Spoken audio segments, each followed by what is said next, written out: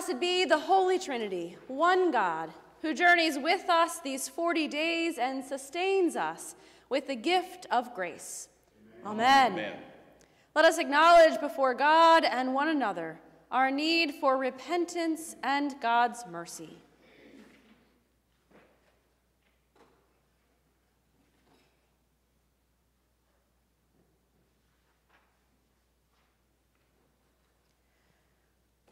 Holy God, we confess to you our faults and failings. Too often we neglect and do not trust your holy word. We take for ourselves instead of giving to others. We spoil rather than steward your creation. We cause hurt through your call us to heal. We choose fear over compassion. Forgive us, renew us, and lead us as we seek to follow in your way of life. Amen. Hear the good news. God so loved the world that God gave the only Son, so that all may receive life. This promise is for you. God embraces you with divine mercy, forgives you in Christ's name, and revives you in the Spirit's power. Amen. Amen. In peace, let us pray to the Lord. Lord, have mercy. For the peace from above and for our salvation, let us pray to the Lord. Lord, have mercy. For the peace of the whole world, for the well-being of the Church of God, and for the unity of all, let us pray to the Lord. Lord, have mercy. For this holy house, and for all who offer here their worship and praise, let us pray to the Lord. Lord, have mercy. Help, save, comfort, and defend us, gracious Lord. Amen.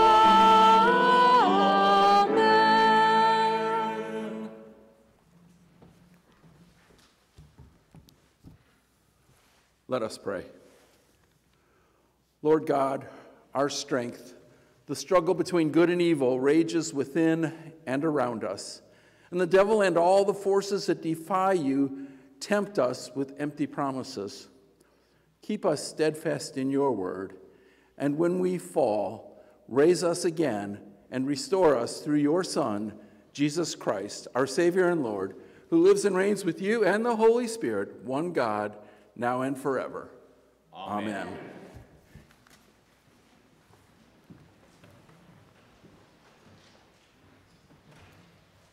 Well, I think we only have one young one back there, so if you'd like to come up, you can, and then you can go off to Kid Zone. Do you want to come up here? So I have something to show you, which I think would be easier to see from up close. Hi. So, do you see this? Hey, how old are you? 7. Oh my gosh, do I have a story for you.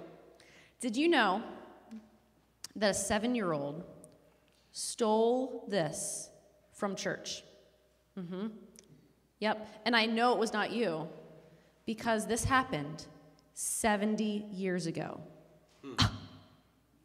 Yesterday, someone came to church, a man who turns out to be 77, and he said that 70 years ago, when he was 7 years old, he saw this and he thought, oh, that looks so fun, and he took it and kept it all this time.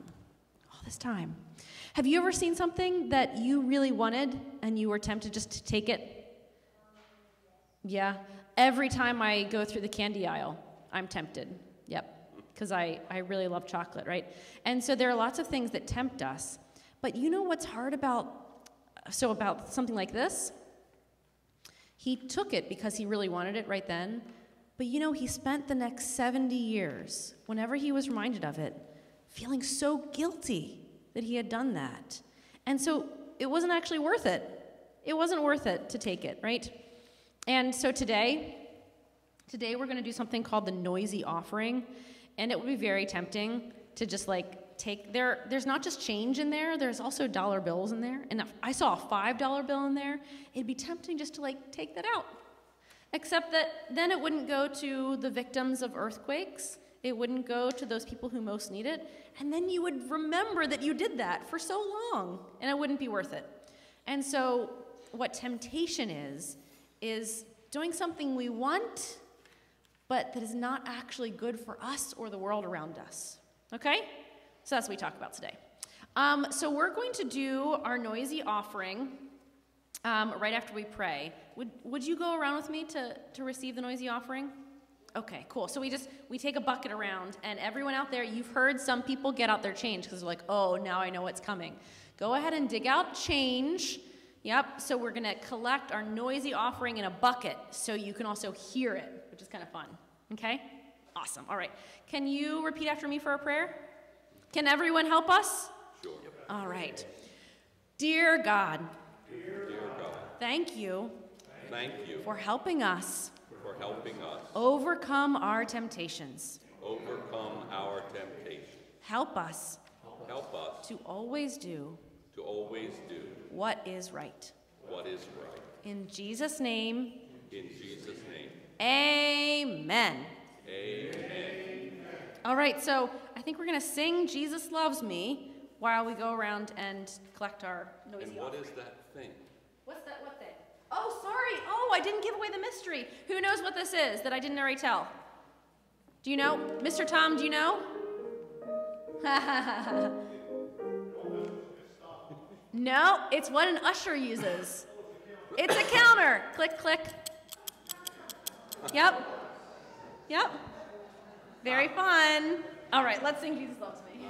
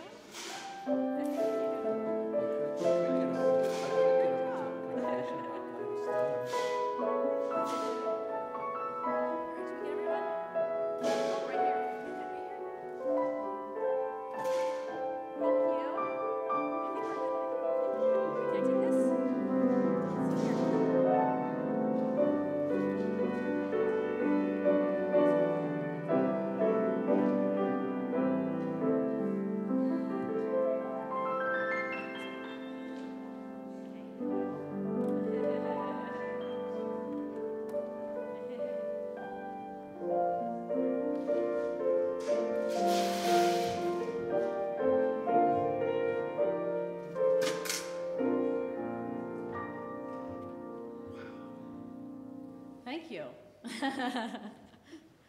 All right. Well, good morning and welcome to worship on this first Sunday in Lent as we begin our 40 days together, as we did on Ash Wednesday. I think they got a head start, and you already have your welcome pads, so go ahead and fill those out. And as you finish filling those out, they'll come back around and collect them. Please note if you'd like a pastor to be in touch with you.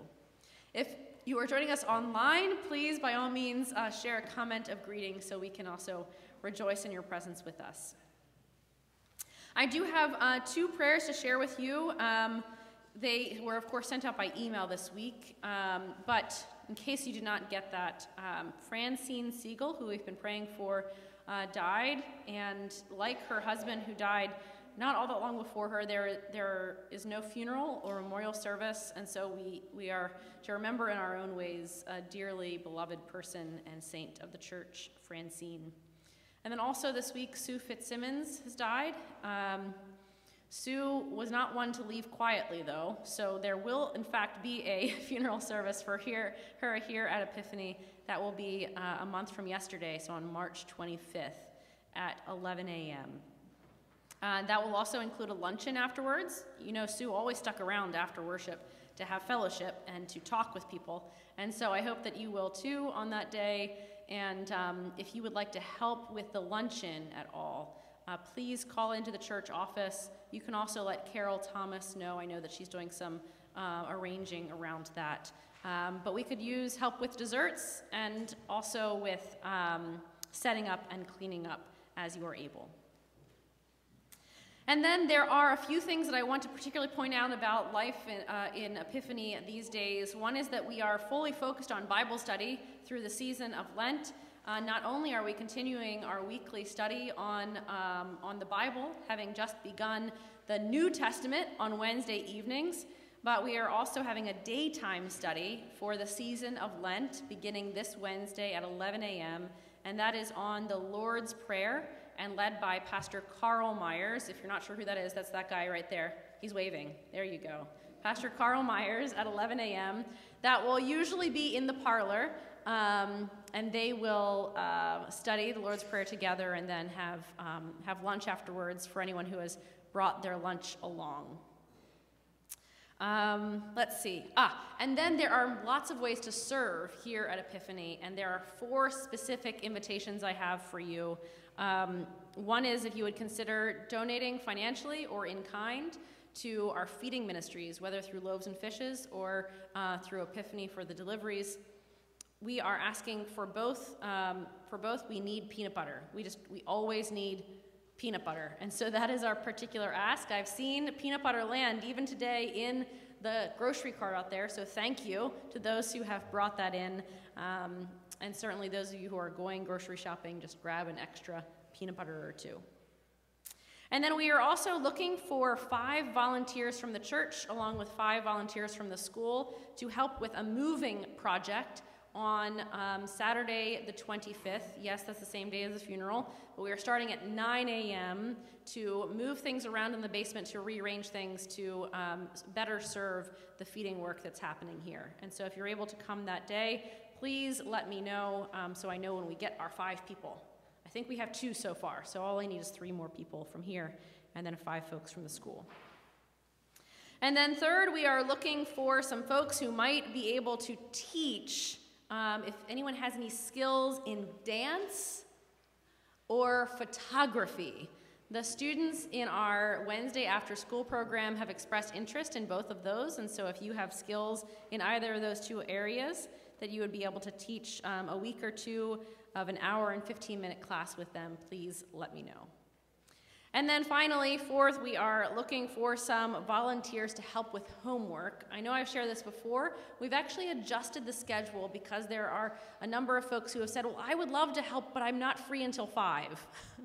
And so we've actually changed it, so now we're doing academic work from 3 to 4, and then again from 5 to 6.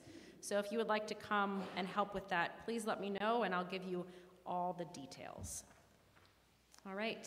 And now, at this time, we continue our worship as we read from God's Word.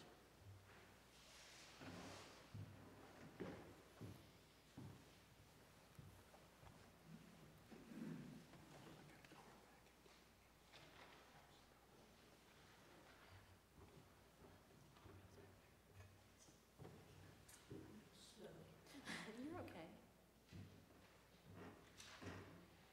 Thank you for subbing in the last minute. A reading from Genesis. The Lord God took the man and put him in the Garden of Eden to till it and keep it. And the Lord God commanded the man, you may freely eat of every tree in the garden, but the tree of knowledge of good and evil you shall not eat. For in the day that you eat it, you shall die. Now the serpent was more crafty than other wild animals that the Lord God had made. He said to the woman, did God say you shall not eat from any tree in the garden? And the woman said to the serpent, we may eat of the fruit of the trees of the garden. But God said, you shall not eat of the fruit of the tree that is in the middle of the garden, nor shall you touch it, or you shall die. But the serpent said to the woman, you will not die, for God knows that when you eat of it, your eyes will be opened, and you will be like God, knowing good and evil. So when the woman saw that the tree was good for food, and that it was a delight to the eyes, and that the tree was to be desired to make one wise, she took it of its fruit and ate. And she also gave some to her husband, who was with her, and he ate. Then the eyes of both were opened, and they knew that they were naked, and they sewed fig leaves together and made loincloths for themselves. Holy wisdom, holy word. Thanks be to God. Return to the Lord your God, for he is Gracious and merciful, slow to anger, and abounding in steadfast love. the Holy Gospel according to St. Matthew. Glory to you, O Lord. Jesus was led up by the Spirit into the wilderness to be tempted by the devil. He fasted 40 days and 40 nights, and afterward he was famished. The tempter came and said to him, if you are the Son of God, command these stones to become loaves of bread. But he answered, it is written, one does not live by bread alone, but by every word that comes from the mouth of God. Then the devil took him to the holy city and placed him on the pinnacle of the temple, saying to him, if you are the Son of God, throw yourself down, for it is written, he will command his angels concerning you, and on their hands they will bear you up, so that you will not dash your foot against a stone. Jesus said to him again, again it is written, do not put the Lord your God to the test. Again the devil took him to a very high mountain and showed him all the kingdoms of the world and their splendor. And he said to him, all these I will give you if you will fall down and worship me. Jesus said to him, away with you, Satan, for it is written, worship the Lord your God and serve only him. Then the devil left him, and suddenly angels came and waited on him. This is the gospel of the Lord. Praise to you, O Christ.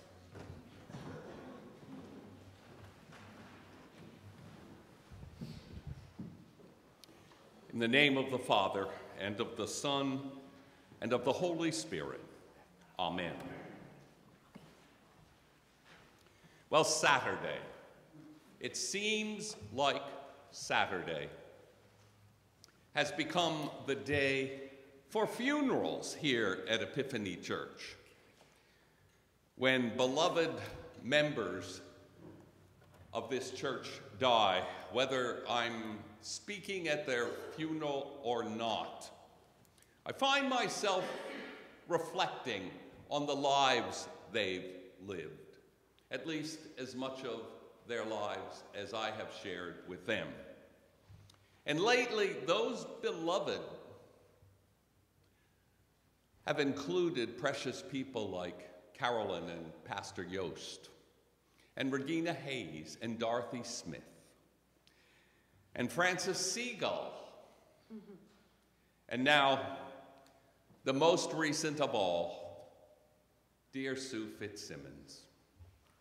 I wonder if any of them ever spent time in the later days of their life just reflecting back over the years they've been given.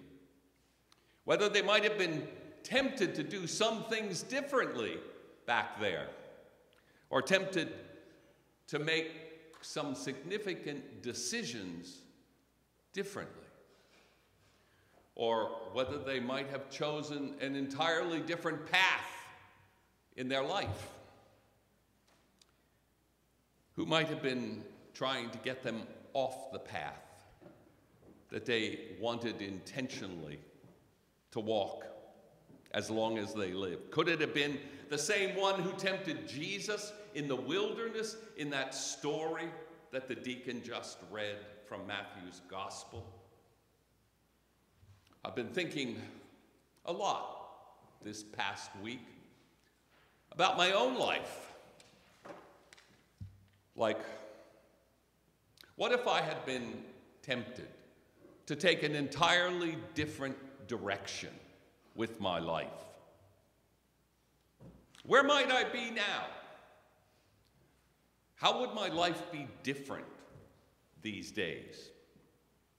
What might I have missed out on? Well, by the same token, you can look back.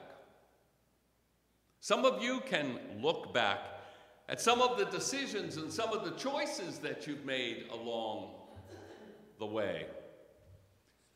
And you have full reason to be pleased with them. Much of the news this past week has been about former President Jimmy Carter, since he has entered home hospice there in Plains, Georgia at an age late in his 90s. You might have an opinion of the man and his life and his choices. The New York Times had an editorial this past Wednesday that occupied half the editorial page. And across the top, it said, "The most misunderstood president of the last century." Kai Bird, who wrote that editorial in the Times this past week, said the man was not what you think. He was tough, and he was extremely intimidating. Jimmy Carter was probably the most, he went on to write this, Jimmy Carter was probably the most intelligent, hardworking, and decent man to have occupied the Oval Office in the 20th century. And he said so because he knew that the editorial writer knew that as a Southerner, Jimmy Carter knew that racism was an original sin of this country. And he said so at the extreme discomfort of many Americans back in his day and a good number of fellow Southerners. Jimmy Carter, he said, chose to use his power righteously and honorably and morally, ignoring politics and instead choosing to do the right thing. As I read that editorial, the first day of Lent, Ash Wednesday night, I could imagine that president, that former president in hospice care, in his modest home, oh so modest home in Plains, Georgia, was not disappointed with the path he chose to live in his life. Not disappointed. You know, Lent, these 40 days, are about life. It's about the life we live right here in the years we are here, and the life that is coming for God's beloved, as it came for those people I named at the opening of my sermon.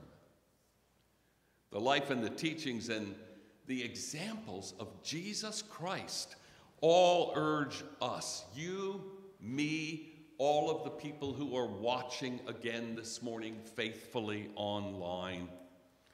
The life and teachings and examples of Jesus urge us to live this life to the best we can by who we are with what God has given us. It is said that General Stonewall Jackson made this statement, do the best you can with what you have where you are. That's now for us. Do the best you can with what you have where you are. Thomas Morgan was an instructor at the United States Air Force Academy in Colorado for 38 years. He had learned through his lifelong career in the military that many young recruits in the Air Force needed more than just intense physical training, along with mental training. They needed to hear the real-life stories of soldiers who had served out there on the battlefield where life and death are so real. So he brought soldiers who had been on the battlefield into the classroom with his new young recruits. And the young recruits asked questions of the soldiers, questions about weapons they carried and technical things they needed to know about the equipment they were wearing in order to survive in the heat of battle. Well, one of the soldiers answered one of the young recruits this way in response to his question. He said, I survived, obviously, I survived, but it wasn't because of everything I had on me. It was what I had in me that made the difference for me out there in battle. It was what he had in himself that helped him get through those tough days. When you're in a battle, maybe a battle in your life with depression, fear, anxiety, doubt, worry, when those things are nagging at you, when you're unprepared for those times, those dark moments that come most likely into most of our lives at one time or another. It's absolutely essential that you have come to know and to believe and to trust that, like those people I named at the beginning of my sermon, it's essential that you know that you are a beloved child of God. And that God named you his own in that moment, that mysterious moment when you were baptized. And God promised that he would be with you and for you along life's path, be it short or long, and that he will see you through whatever is happening around you or in you. So stay close to God during these 40 days of Lent. Come here on Wednesday morning at 11 o'clock and hear the assurances of God's presence as we share the Holy Bible, and hear how God has shown his presence in the lives of other people who are gathered there around you, how God has helped them get through some tough times.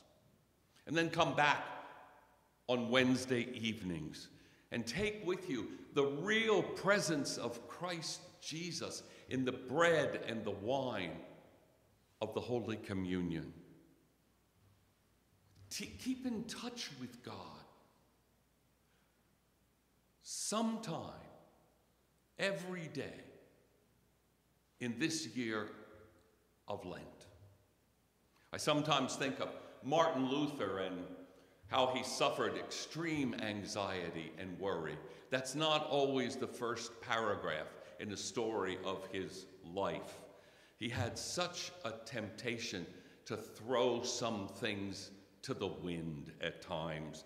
Then there were times when it almost seemed to Luther like the devil was present there in the room or in his cubicle in the monastery. And on several occasions, history has recorded that he picked up things there in his room and threw them in the direction of where he thought the devil was. But in the end, Martin Luther left these words in one of the greatest hymns of the Reformation. When he wrote this, "And though this world with devils filled should threaten to undo us, we will not fear, for God has willed his truth to triumph through us, from within us. The prince of darkness grim, we tremble not for him. His rage we can endure, for lo, his doom is sure. One little word shall fell him." We will be tempted. That's life. When the devil tries to point out all the mistakes of your past, remind the devil of his future. And then humble yourselves this Lent. Humble yourselves before God. And go out there and do what God has asked you to do with your life. Always remembering that you are God's beloved child. Amen.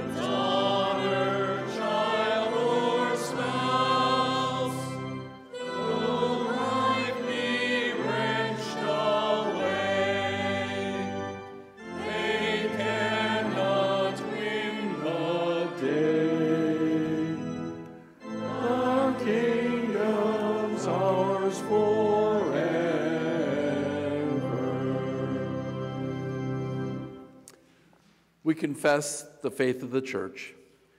I believe in God, the Father Almighty, creator of heaven and earth. I believe in Jesus Christ, God's only Son, our Lord, who was conceived by the Holy Spirit, born of the Virgin Mary, suffered under Pontius Pilate, was crucified, died, and was buried. He descended to the dead. On the third day he rose again. He ascended into heaven. He is seated at the right hand of the Father, and he will come to judge the living and the dead. I believe in the Holy Spirit, the Holy Catholic Church, the communion of saints, the forgiveness of sins, the resurrection of the body, and the life everlasting. Amen. Please be seated or kneel as you are able.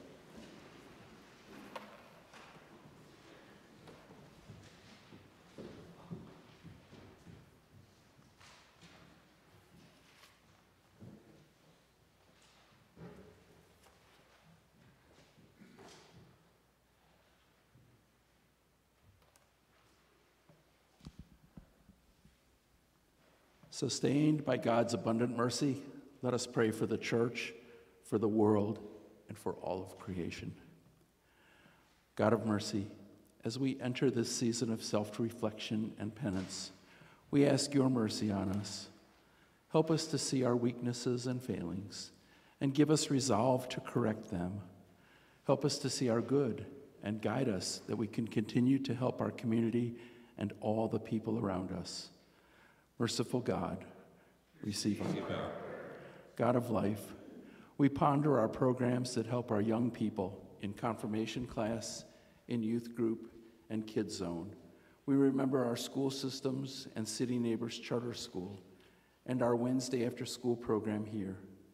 Grant that all these programs help our young people grow in compassion and purpose as they serve you and all creation. Merciful God, receive our prayer.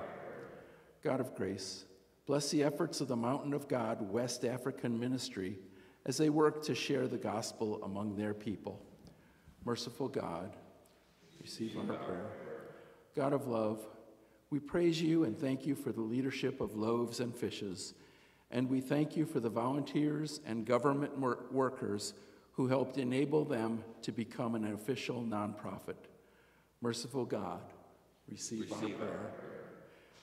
God, our hope, we ask your blessings and comforts for those in need. We remember all those on our prayer list and those whom we name aloud or in the quiet corners of our heart. Martha, Michelle, Marcia, Chris, MC, Betty, Loza,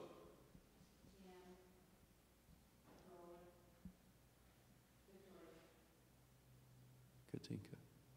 Are there others? Merciful God, receive our prayer. God of promise, your goodness is everlasting. We give thanks for the lives of the faithful who now rest in you, especially Francine and Sue. We trust that you will bring us on the last day into the company of all the saints with rejoicing. Merciful God, receive our prayer. We lift our prayers to you, O God, trusting in your steadfast love and your promise to renew your whole creation through Jesus Christ our Savior. Amen. Amen.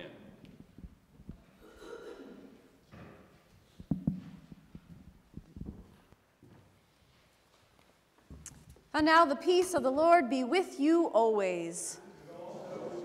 Let us share peace with one another.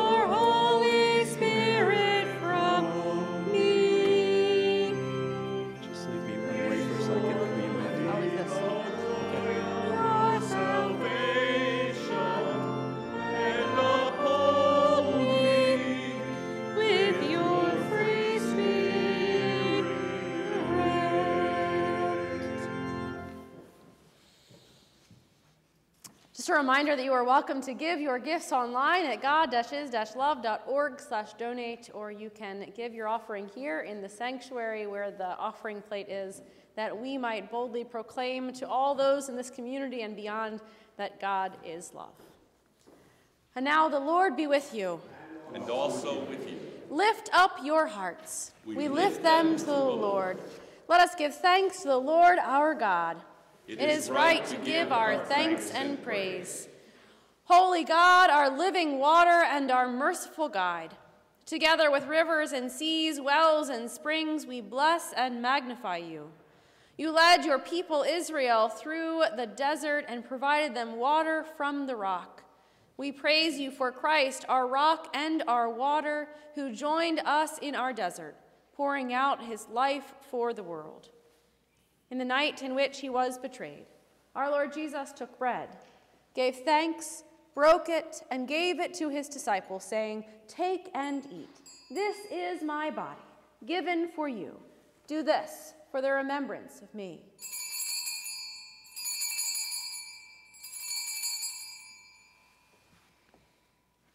Again, after supper, he took the cup, gave thanks, and gave it for all to drink, saying, "This cup is the new covenant in my blood, shed for you and for all people, for the forgiveness of sin. Do this for the remembrance of me."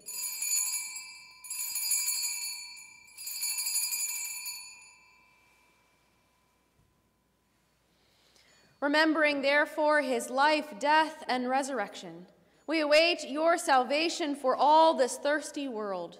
Pour out your Spirit on this holy food and on all the baptized gathered for this feast. Wash away our sin, that we may be revived for our journey by the love of Christ. Through him all glory and honor is yours, Almighty Father, with the Holy Spirit, in your holy church, both now and forever. Amen. Amen.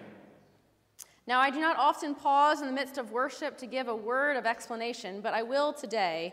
We always sing, that's a long time. For a long time, we have sung the Lord's Prayer during Lent. It's been a tradition here at Epiphany. However, in the age of live streaming, we have been more conscientious around what licenses we have. And we could not legally stream the one that we've been singing without paying a bunch of money, right? $200 for 4 weeks. $200 for 4 weeks. There we go. And so we are singing a new one to us, though it is in our hymnals. We are singing this version of the Lord's Prayer. I hope that you will join us in this song. And so with confidence, let us join in song, praying as our Savior Christ has taught us. Our Father in heaven, hallowed be your name. Your kingdom come, your will be done, on earth as in heaven. Give us today our daily bread. Forgive us our sins as we forgive those who sin against us. Save us from the time of trial and deliver us from evil. For the kingdom, the power, and the glory are yours, now and forever. Amen. At this time, I invite you to be seated. I invite you to follow the direction of our ushers to come forward to receive communion today. You will first receive the bread, which is the body of Christ, from me, and then go to either side where there are people ready to distribute the red wine and white grape juice, both of which are the blood of Christ. When you do come to me, please do not immediately eat the wafer, the bread, as soon as you get it, but hold on to it so you're ready to dip it into the red wine or white grape juice. You should come to the red wine first and the white grape juice second, if you are looking for how to be attentive to that. And finally, just a reminder that this is not Epiphany's table. It is not even a Lutheran table. It is the Lord's table, and all are welcome at this feast. In fact, I know that there are folks who are joining us online right now who have received their delivery of communion, thanks to those who are willing to make those deliveries on the last Sunday of the month. One of the drivers back already. One of the drivers is back already. It's true. I see him back there. And now this is the Lamb of God who takes away the sin of the world. Behold the grace, mercy, and peace of God's love. Take these, and in your hearts be grateful. Amen. Amen. Pastor Fries will also be here for those who wish to have a moment of prayer. Lamb of God, you take away the sin of the world. Have mercy on us. Lamb of God, you take away the sin.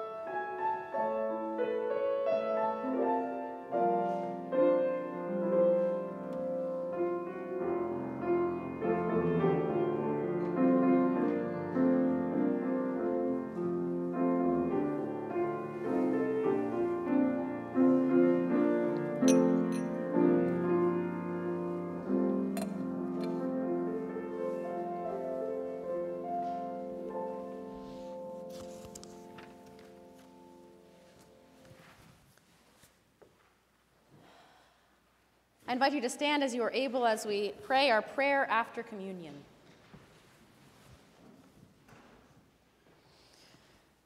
Let us pray. Embodied God, at your table we have tasted the goodness of Jesus. With the eyes of our hearts open to your promise, empower us to hear the needs of our neighbors and touch the world with your love. Amen. Amen. And now let us pray for the sending of communion. Gracious God, loving all your family with a mother's tender care, as you sent the angel to feed Elijah with heavenly bread, assist those who have set forth to share your word and sacrament with those who are worshiping with us from home. In your love and care, nourish and strengthen those who receive this sacrament, and give us all the comfort of your abiding presence through the body and blood of your Son, Jesus Christ our Lord. Amen. Amen. I invite you to take some time to have a refreshment and some coffee and have some conversation and get to know some folks around here. I know that there are some newer faces among us, and if you haven't had a chance to meet, today is a great day for that. There are no meetings that I'm familiar with after the service today, so everyone can stay and be a part of some fellowship together. And now God, who fills the creation with abundance, Christ, who spreads his arms in forgiveness, Holy Spirit, who draws us ever near, bless you and bring you to life everlasting. Amen. Amen.